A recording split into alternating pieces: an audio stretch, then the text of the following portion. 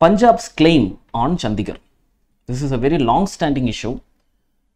We know that in the year 1966, Punjab was split into different states, that is Haryana and Punjab, and some of the hilly regions of Punjab were given to Himachal Pradesh as well.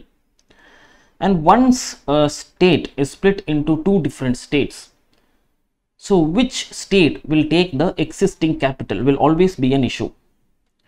So mostly, in most cases, the issue will be such that the existing capital will be taken by the existing state. The new state which is carved out will develop a new capital, and for this process a time will be given, maybe like for the first 5 years or for the first 15 years or